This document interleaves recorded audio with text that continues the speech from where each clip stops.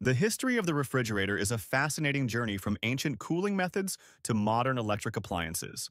Long before electricity, civilizations like the Persians and Romans used natural methods, such as underground storage, snow pits, and ice houses, to preserve food. The concept of artificial refrigeration began in 1748 when Scottish scientist William Cullen demonstrated the evaporated cooling system, though it wasn't practical at the time.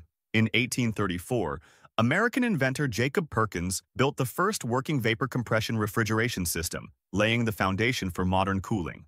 Throughout the 19th century, inventors like James Harrison and Ferdinand Correa refined refrigeration technology. The first electric refrigerator for home use appeared in 1913, but it wasn't until General Electric introduced the monitor top model in 1927 that refrigerators became more accessible to households.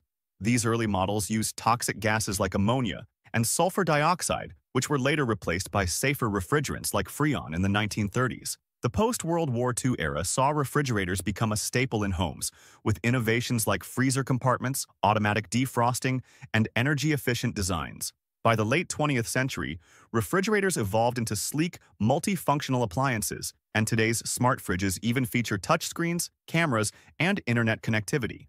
From preserving food with ice blocks to managing groceries with AI, the refrigerator has transformed how we store and consume food, becoming an essential part of daily life.